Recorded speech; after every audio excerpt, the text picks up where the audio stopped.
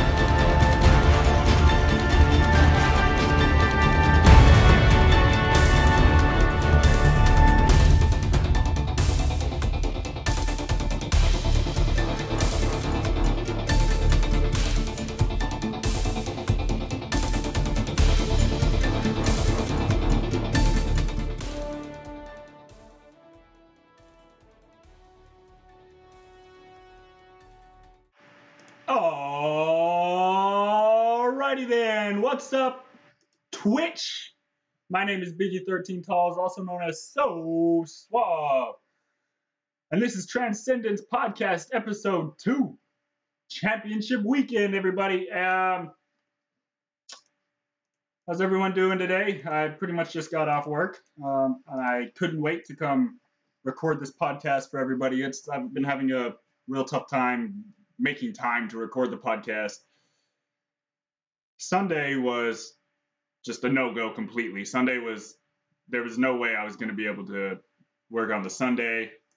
And unfortunately, it looks like my webcam might have been frozen for a second. So I apologize to everybody.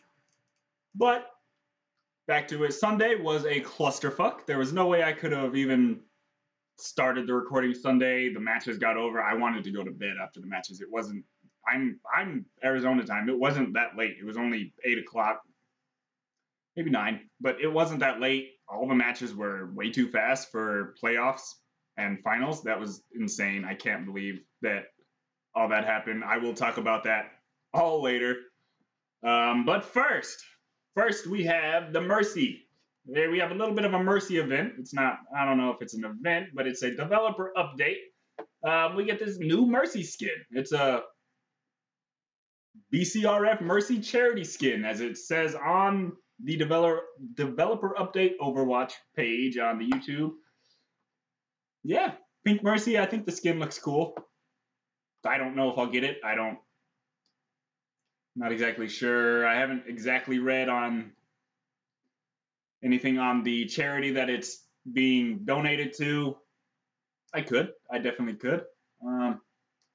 Looks real cool though. I like the skin, the emote. There's a couple new emotes, but other than that, it looks fun. I did read that the Charity got an A+ rating by Charity Watch. Sounds like Overwatch, but got an A+ rating, a 91. Charity Navigator gave it a 91.16. That's real cool. That's all good and everything.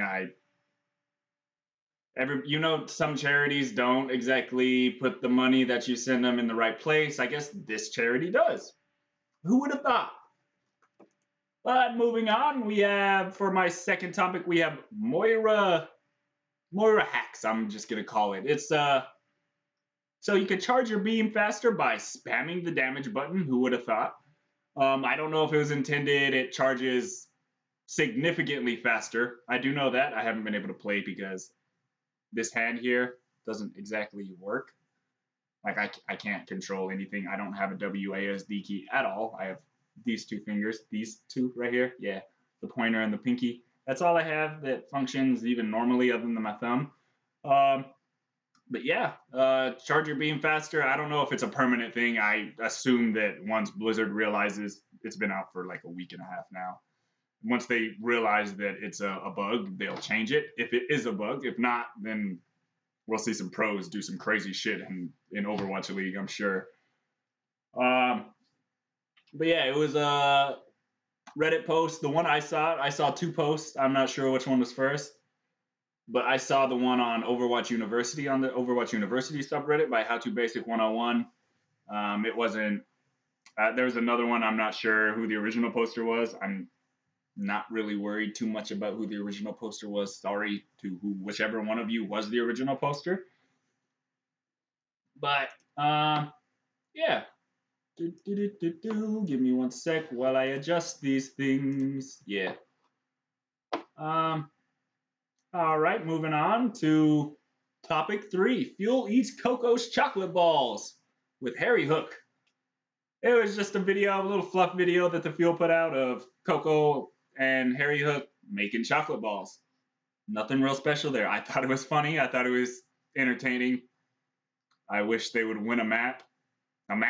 Not a map. They win maps every once in a while. But I still wish they would win more maps. That would be amazing. Everybody knows that. But yeah, I thought it was a cool little fluff piece. It was interesting. It was funny. It was Fuel, Harry Hook, and Coco. Some of my favorite players, even though Coco barely plays. Moving on. I don't have much to talk about these first couple topics. They're more just fluff and broken things. But moving on, we have balance changes on the PTR. I'm not sure. I don't think they've gone live yet. We have a new escort map, Rialto. I haven't been able to even play anything at all, obviously. I tried to play the other day with my pointer and my thumb. Doesn't really work at all. I wish it did. Really, I do. But Rialto was the home to Talon agent Antonia Bartoloitis, a sprawling estate and the backdrop to the infamous Venice incident. Cool. So it's just background for Retribution, I guess. A turning point for Overwatch and Talon. The Italian government has taken great steps to preserve Venice, and the results are striking. Tourists visiting the picturesque town can sample the regional cuisine, enjoy a relaxing I know these words. Gondola ride and visit Galleria d'Arte Omnica, or simply take in the sights with a stroll along the canal. The only thing I've seen about the map really was a professional match between X6 Gaming and Fusion University, I believe. It was a couple days ago. It was a really pretty good match. The stream I caught was in Korean though, so I didn't understand a lick of what they were saying. Obviously I didn't know what the words were, but I knew what the words were because it's the same. But yeah, I think Rialto looks really beautiful. I can't wait to see it in Overwatch League. That'll probably be next freaking season if it is in Overwatch League. But yeah, I think it's gonna be a nice thing to add whenever they add it. I think it'll be great for the scene and everything. On to some hero updates. We have Brigitte. Her shield bash cone angle was reduced from 90 to 60, so it's just like, instead of this, it's now this. That's easy enough. If you don't understand that, take a triangular cup and squish it. When fighting against Brigitte, this is the developer comments. When fighting against Brigitte, it often felt like Shield Bash was able to hit players who felt like they were out of its range and should have dodged it. I had this happen all the time when I was playing with Brigitte. It was definitely very, I don't want to say unfair because I feel like the ability itself is pretty fair. I'm not really that worried about all of that. But I can see it's like a Reinhardt charge when you would just get hit on the side, or you'd hit somebody right in the middle and they wouldn't be caught by your charge. But I think it's a good change. I don't think anything is necessarily wrong with Brigitte at the moment. I think that's going against a lot of what the community is saying. I like Brigitte. Unpopular opinion. I like it. I like Brigitte. I think it's a fun thing to play with, play against. It adds more. I hate dive right now. Like it's so boring. It's just been on for too long. I want a damn tank meta back. Alrighty. On the flip side, when playing as Brigitte, sometimes players would hit the wrong enemy in the middle of a fight. I had that happen to me a lot of times. I'd be trying to hit a Reinhardt, but I'd hit the freaking Zarya that was kind of next to him. Whatever. That's besides the point. With the cone being reduced, the ability is more accurate to its visual representation, which is, I think it's going to add even more like skill to the hero. You're not just going to be able to shield bash anybody now that comes right anywhere in front of you. I think it's a great addition and everything. These are some old updates. I'm sorry, guys. I haven't been able to record. Genji, his deflect hitbox has been reduced. Obviously, it was big. It was big. Like, you could shoot around Genji, and he would be able to deflect back at you. I hated that when I played McCree. Absolutely hated it. I tried. I'm shooting someone else, and Genji's deflecting me. Whatever. The hitbox on Genji's deflect was big enough that it would sometimes reflect projectiles that were pretty far away from him. We've tightened up the hitbox, which should solve this problem while still fully protecting him from projectiles that would hit him from the front. I've had issues where I've been shooting behind him, and which I thought it should be a headshot, but it got deflected. Whatever. That's whatever. I'm happy they're fixing it. I'm real happy they're fixing it. It's a welcome change. I also think they made it a little bit bigger since the initial change because he was getting headshot while he was deflecting, which obviously shouldn't happen. That obviously is just like, that's weird. That's something that's completely unintended. All right, and next we have Hanzo. This is the biggest change out of all of them.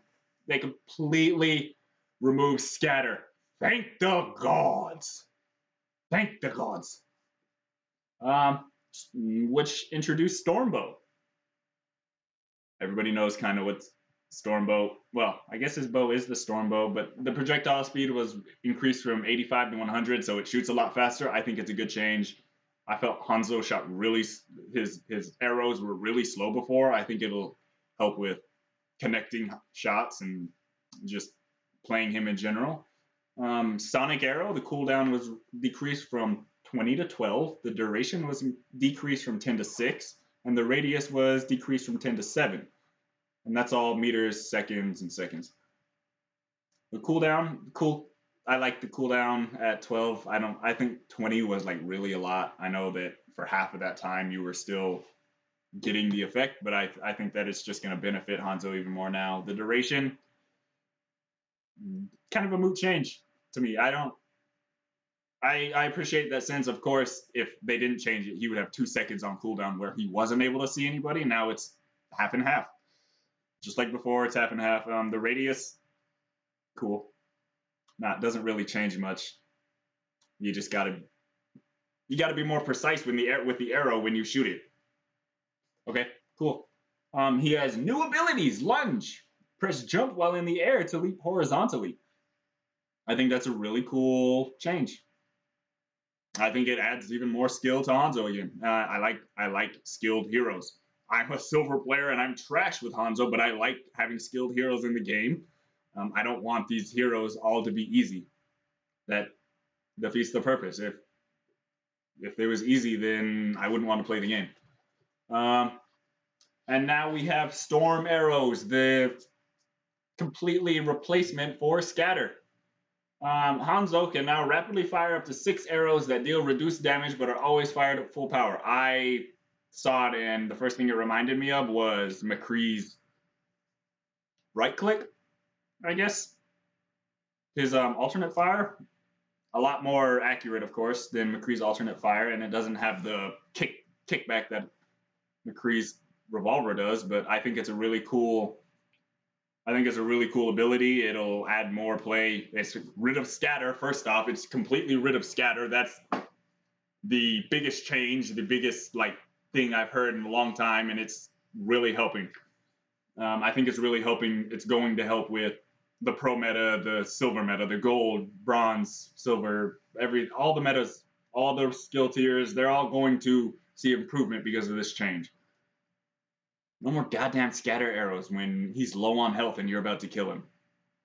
As an Orisa, he kills you in one shot. What the fuck? All right, and the developer comments, the goal of these Hanzo changes is to allow him to have new options and maintain his high damage output while removing the frustration of fighting against the old scatter arrow. Thank God.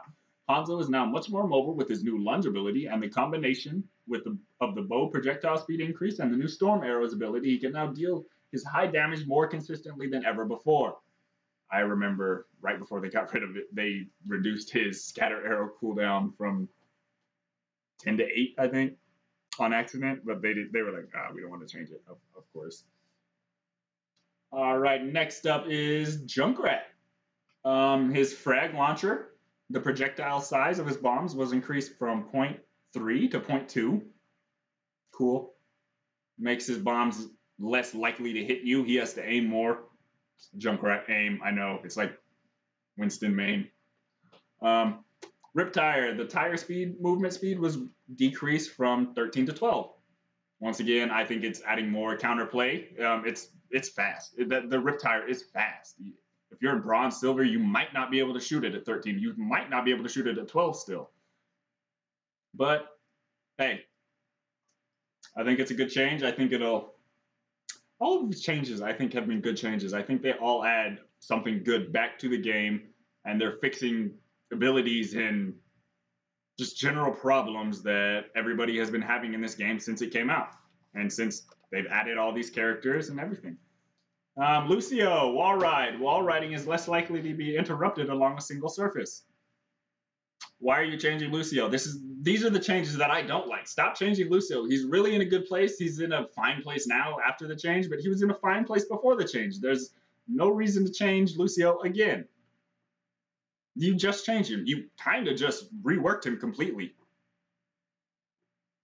I'm not mad about it. I'm not worried about it. I think it's still a good change. I think that it didn't break him. It didn't break him. It broke him for a minute because the change messed up some stuff. But he's fixed. He's fine.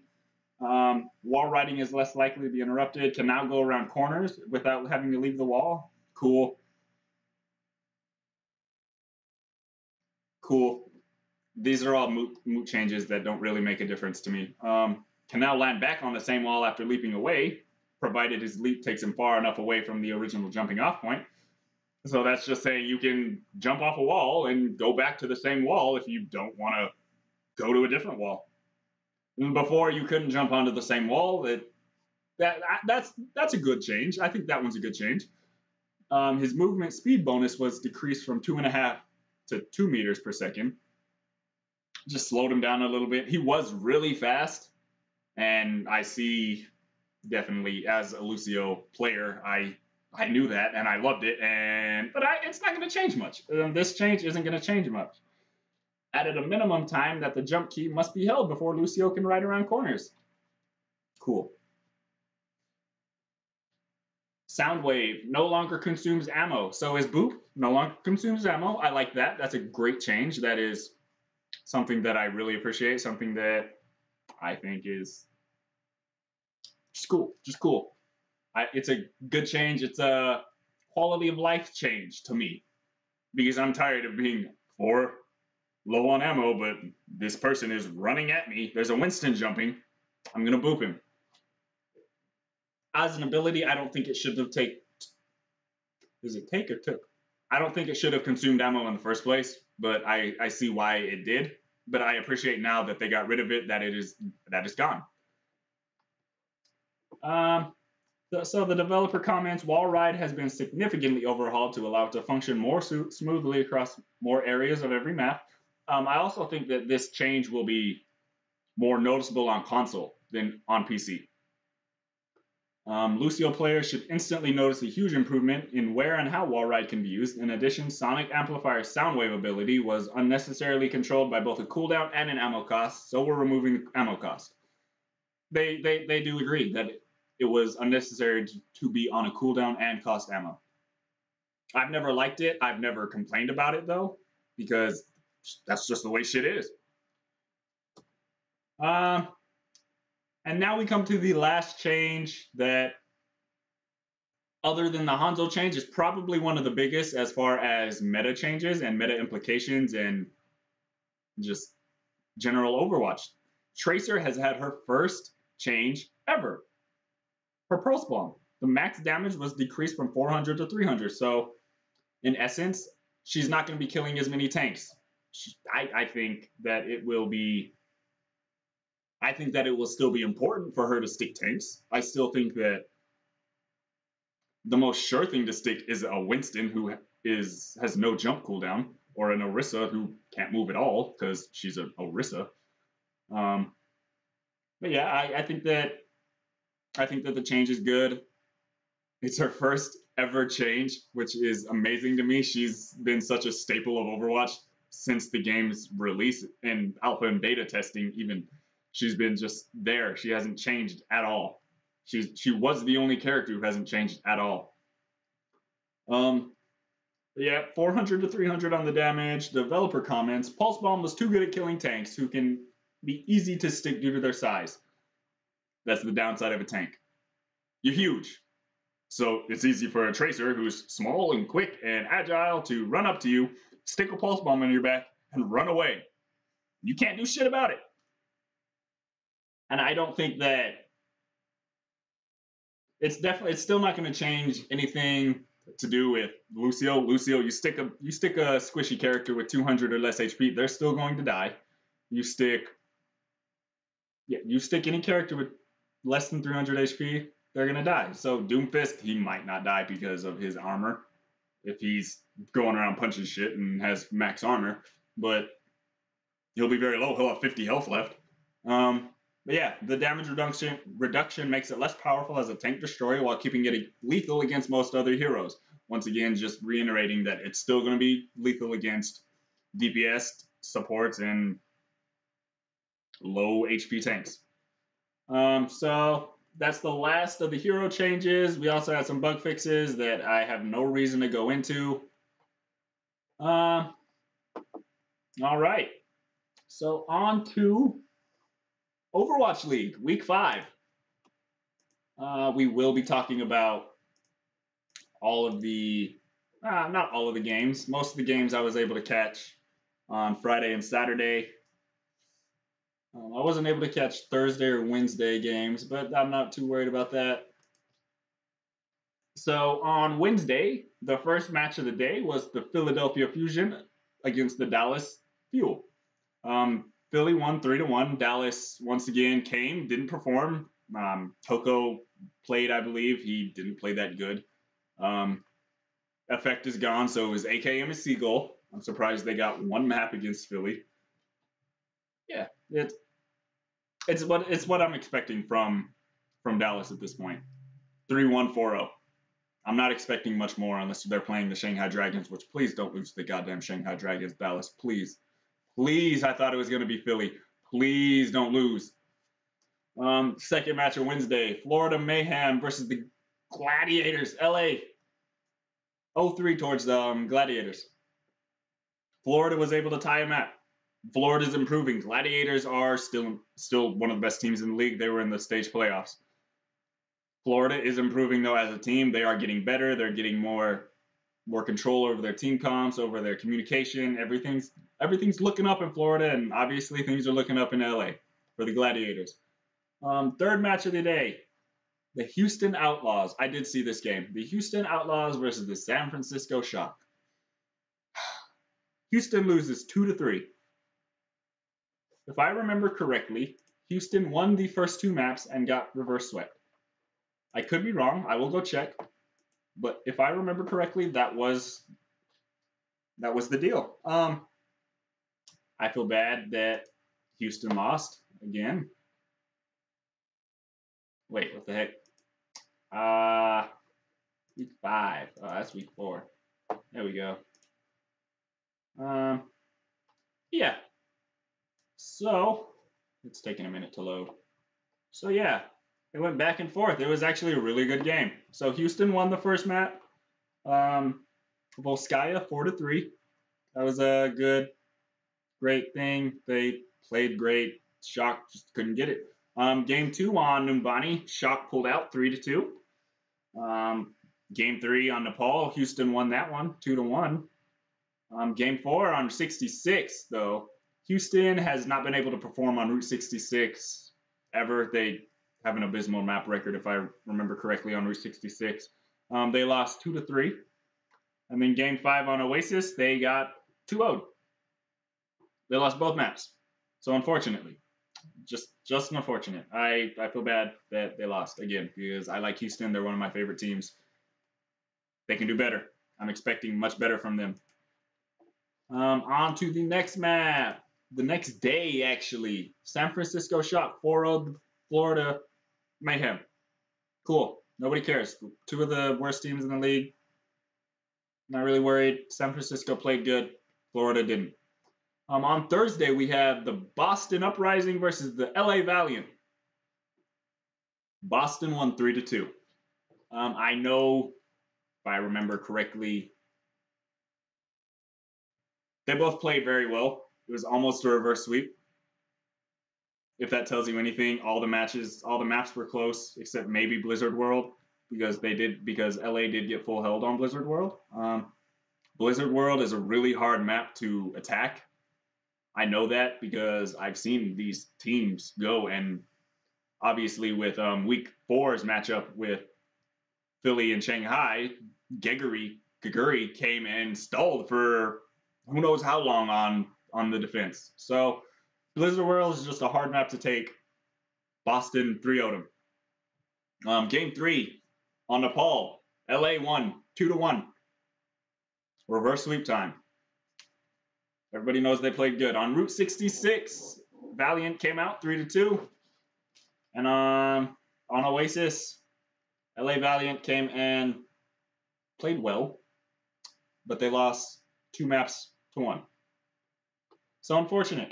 I think that LA they're not as high level as Boston, of course. They're definitely that 3, 4, or 5 seed that was proven on Sunday. Up next we have Dallas Fuel versus the New York Excel. I don't want to talk about this because New York is New York. Dallas, for whatever reason, took them to 5 maps before, but this time they got 4-0'd. That's unfortunate. That's really unfortunate. I'm always rooting for Dallas. I always want Dallas to perform well. I think they're a great team. So they lost 2-1 on Temple of Anubis. They got 1 point. They got 1 map. Or 1 point. That's cool. Lost 2-1 on Blizzard World. Once again, they got 1 point. Got 2-0'd on Nepal.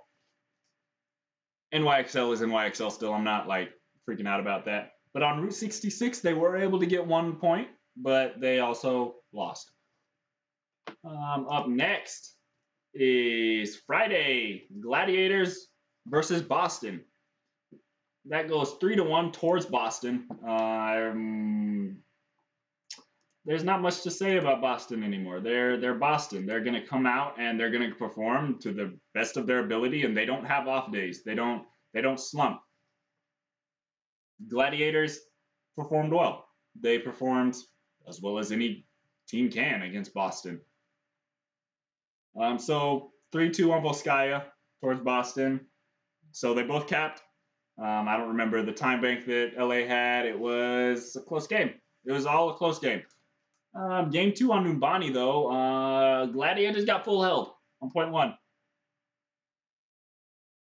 Boston. That's all I have to say. Boston. Game 3. Gladiators won. 2-1 on Nepal. I think that the Gladiators have a really good control team. They come in, they take space, they do the things that you got to do. Game 4 on Route 66. This one went all the way to overtime a couple times. So we have Gladiators went all the way to 4 points, but Uprising outscored them, went to the 5th point. Unfortunate. I don't really have much to say about this one. They performed well. They didn't pull it out though, unfortunately. Where was I? Friday, New York Excel 3-1 versus the Shanghai Dragons. Cool. NYXL, Shanghai Dragons, 1 versus 12. We expected it to happen. I'm surprised that New York lost the map. But they did come back and they performed well. So, on Volskaya, it was 2-1 in favor of NYXL. Obviously, they came and performed. Game 2, though, however, on Numbani, Shanghai Dragons made it all the way to the 3rd point. Or at least I don't know if they made it all the way to the end. But New York XL only made it 2-2. Game 3 and 4. Game 3, 2-0 on Nepal for New York. New York also has a very dominant control team. They're very dominant on that map, on the map type. Game 4 on Route 66, 3-2 towards New York. They performed. That's all there is to it. All right. So for Friday, the last match of the day, London versus Seoul. Both of these teams came to play. Both of them did. And unfortunately, only one team can win. And that was the London Spitfire, winning 3-2. So game 1 on Volskaya Industries, Seoul Dynasty came out hot. Got all the way 3 points. So they finished the map. London finished the map. Seoul came back, got 1 point, couldn't capture second. But London couldn't capture first, so the map goes to Seoul, 3-2. Game 2, kind of a similar thing as game 1, except this time in favor of the London Spitfire. They made it all the way to the end. Seoul couldn't finish it. Game 3, however, Seoul once again comes out on fire, takes it 3-2. I don't remember the percentages that each team had. I do wish they showed it on the Overwatch League website, what the percentages were for the maps. But maybe they'll get that in. Maybe later. They still don't have the stats page yet, which is insane. I want stats, Blizzard. Give me stats. I want to see how much damage Coco blocked. It's not much. Game 4 on Junkertown goes to the London Spitfire, 3-2. Not much that I need to explain there. Game 5, 2-0 on Oasis towards London. Not much I need to explain there either. Both of these teams should be some of the best teams in the league, but they aren't. Both of them have hit some hard times lately. To be quite honest with you, I think that London, they should be second in the league, third maybe behind NYXL and Boston, but they should be in that top 3. Seoul should be in that 4th spot. But since stage 1 playoffs, London hasn't performed to their capabilities at all. They let go of Fissure and Rascal, and Fissure came back and showed them who he was. And Seoul is just not playing themselves. They're putting in, they're not playing Jaehong. They played Jaehong, first off, they played Jaehong on tanks this week. That was very strange. He was playing the monkey, while Guido and Toby, I think, were playing the supports. I think Guido's a fine support, but he's not Ryo Jaehong. All right, I talked all about that, I believe. All right, next up we have Shanghai Dragons versus the London Spitfire. Shanghai came out, played a decent Temple of Anubis, 2-1. Lost to the Spitfire, however. I'm expecting a lot from Shanghai come Stage 4 in Season 2. They have potential to be one of those middle-of-the-pack teams. Honestly, it depends. It depends on how hard they work and if they make any changes to their roster. Gaguri is still the best player on their team. She probably always will be, unless they get some insane players on their team. She is the best player right now. Undead is gone, unfortunately, who was their best player to some unfortunate circumstances, but also. But other than that, we have Game 2 on Numbani. Shanghai Dragons lose 1-2. I'm not expecting too much from these teams. To be honest, I'm not expecting much from the Shanghai Dragons, but I'm rooting for them in every game that they're in unless they're facing Dallas and Houston. So, Game 3 on Nepal. It goes 2-0 towards London. I don't know if Shanghai is the best control team. They should be. They really should be because Gaguri is the best Zarya in the league by far, I believe. The best Zarya. But Game 4 on Junkertown, Shanghai Dragons came and delivered. They delivered what all the fans are asking of them. They beat the London Spitfire on map 4, 3-2. Go Shanghai. Next up, we have an unfortunate 4-0.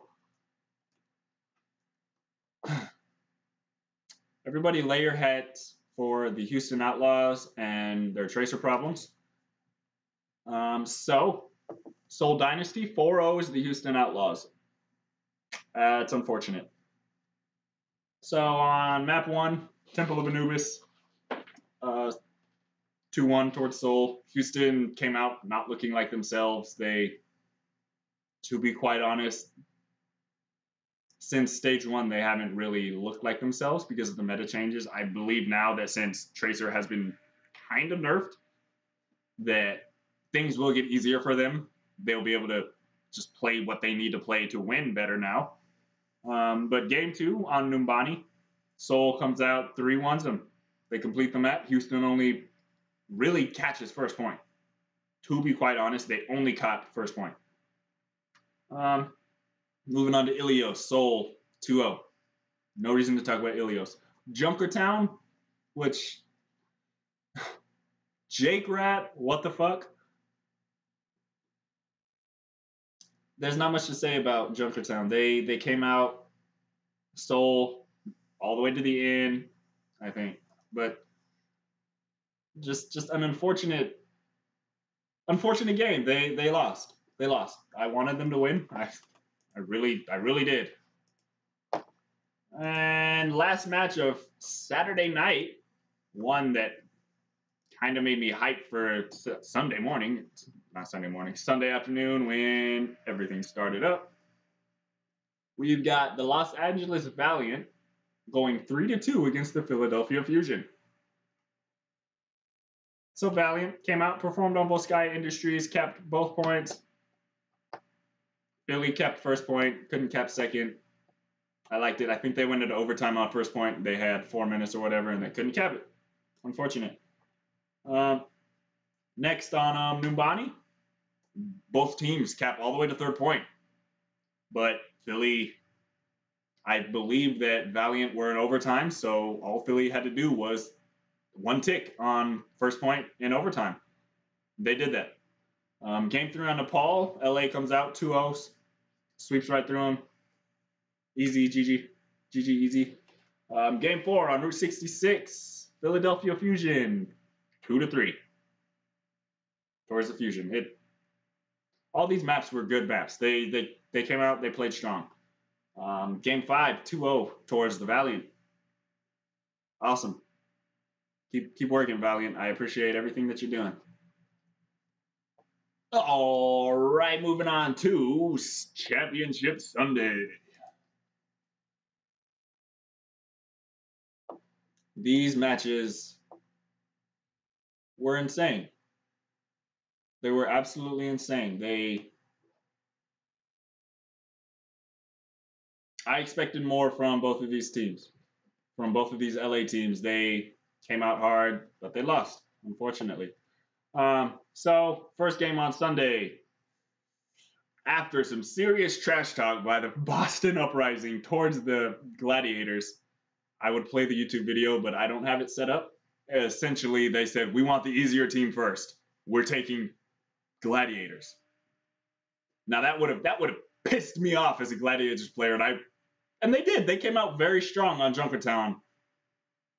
Very strong on Junkertown, and they rolled right through first point, almost rolled right through second point, finally got through second point, and they almost finished, but they didn't, unfortunately. So on Junkertown, Gladiators come out really strong with some key pickoffs by the Widow. But unfortunately, they slumped real hard on their defense round. They kind of got rolled. That easy. Game 2 on Ilios, and keep in mind that the playoff matches are best of 5. So if you get 3-0'd, you're out. You lose 3 maps, you're out. But best of 5 in that case, Boston came out very strong on Ilios. Very strong. They 2-0'd them. They didn't have much of a chance to even cap the point. And if they did cap the point, it wasn't for very long. And then on Temple of Anubis, Gladiators got full held. I don't know. It kind of felt like they had given up at that point when they realized that they weren't going to be able to cap first. Unfortunately, 1-0. Moving on.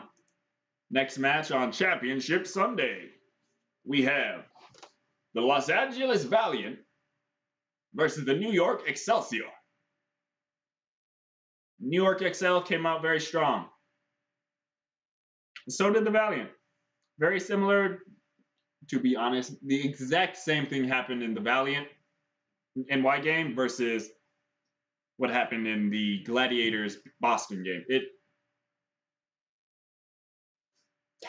Mirror matches, literally mirror matches of each other. Valiant came out very strong on Junkertown and wiped through first and second point completely with the Bastion strat and all.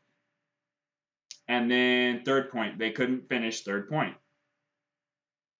New York XL comes out very strong and finishes all 3 points. Game 2 on Ilios, we got a 2-0 in favor of NYXL. Not much really changed. It was literally the exact same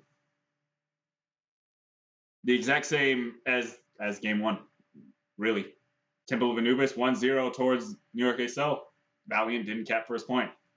I want more of Valiant. I want more of both of these LA teams. They have so much more potential, and if they work hard, they will reach their potential. They will be these contenders for stage playoffs and season playoffs when time comes to it. But I really wanted to see him play on Blizzard World. That would have been just amazing. On to the final round. The final round. So, we've got in the finals the New York XL versus the Boston Uprising. Just good games in general. Really good games. This game was much better than the first 2. Very similar on Route 66 as it was to Junkertown. Both of these teams kind of swept through first pretty quick. NYXL ended up coming out 3-2. I don't think they finished the map, but Boston didn't finish. Game 2 on Nepal, 2-0. This is when I thought that it would be another repeat of the first 2 games. I was worried that it would be a repeat. But contrary to what I thought, Boston came out on Volskaya Industries and tied. So we had a 4-map series, but the score doesn't show that. The score shows a 3-0 in favor of New York. But it was a 3-0-1. There was a tie. There was a map tie, and it was Volskaya. Volskaya is just very hard to deal with. for teams in Pro League and on ladder, obviously, because 2CP is just rough. People really don't know how to mobilize and group up and attack. But Game 4 onto Numbani was a fun match. It was fun. It was fun to watch. I had a great time just watching these maps. But New York Excel on Numbani did 3-2 Boston. They made it all the way to the end pretty much, and Boston kind of choked. But that's it. New York Excel, Stage 3 champions, got $100,000. I think it's $100,000. I think the losers get $25,000 for losing. Ha! I wish I got $25,000 for losing something. I'd be rich by now. All right. I will say that Similar had a real sick suit. It was just nice. I'm not going to describe it, but I will say it was nice. And I had planned on my next topic, moving on, to be a discussion of the boosting controversy, but I don't really have much to discuss. I don't think, contrary to what most Koreans and people think, honestly, most people don't agree with the Koreans either, but I don't think the boosting is a big deal at all. I don't think OGE should have been suspended for it. I don't think that, what's his name? On Boston. Dang it. I'm mad now. I'm real mad. I don't remember his name. That's unfortunate. I talked about him last week. Oh, by the way, that ruling from last week was false.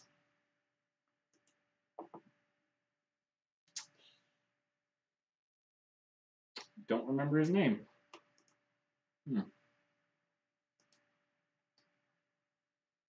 That's unfortunate. I'm really going to try to find it. It's not on there. What the heck am I doing? But yeah, it should be in this one and my other show notes from last week, and I'll look that there.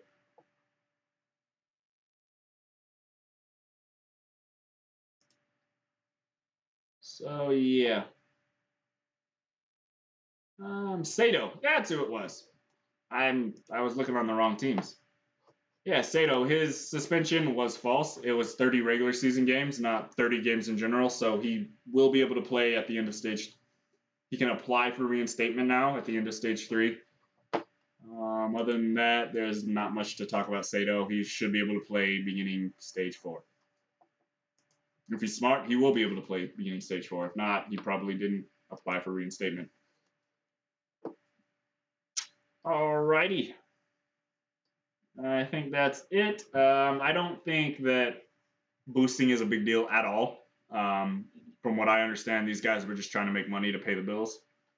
I'm not going to demonize someone for trying to make money to pay the bills, because that's all I'm trying to do right now is make money to pay the bills. I understand that is against Blizzard terms and conditions. You can't do that. It is boosting. It is illegal according to Blizzard, but I'm not going to suspend you for 3 whole stages because you are boosting. It's just not something I would do. I don't think it's that big of a deal. Maybe OGE's suspension was called for in a couple games. Not bad. I'm not worried about that. But it's not as serious as some of the community thinks it is. But I do want to talk about. Actually, I don't want to talk about that. I will save that until next week, since we have a weekend off from Overwatch League this week, because stage 4 starts in a week and a half. It is Wednesday, and I would be watching Overwatch League right now, but it is Wednesday. So that's going to be it from me. So Suave, also known as Biggie13 Talls, also known as Road Rage 13 on the Twitches. That's it for Transcendence Podcast. I had a great time with you all. I hope you all had a great time with me. Tell your friends, follow. Someday I'll get a subscribe button. I'll be an affiliate someday. Follow so I can be an affiliate. I would love you all. Hope you all have a great rest of your day. I probably will be back on soon to play some Pokemon. Well, hope everyone has a good one. Thanks for listening. Have a great one. I'll see you later. Bye, guys.